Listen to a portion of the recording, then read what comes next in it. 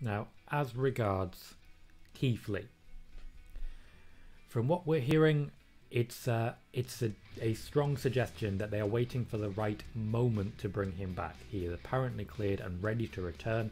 They didn't want to bring him back in the middle of an Humberto Carrillo storyline, which I did speak about a week or two ago. Now at this point they are waiting for the right moment, and creative are pitching several storylines.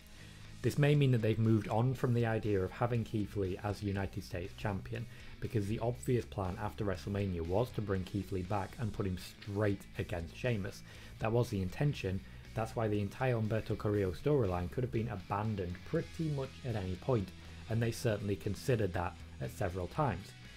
The fact that they're not sure anymore is good news for Ricochet, who the WWE have been struggling to find a place for recently, but now seem like they have found some way to use him.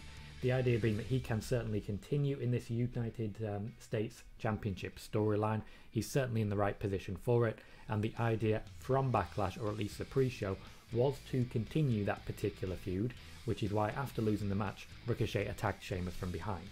It's an ambivalent finish, meaning that they leave an open door to go elsewhere if they decide to do that, but they don't have to. They do always have the option of just continuing down that same road to Keith Lee versus Sheamus and abandoning Ricochet, or they can go on for another month or so into Hell in a Cell, which once again I don't think they will make the pay-per-view.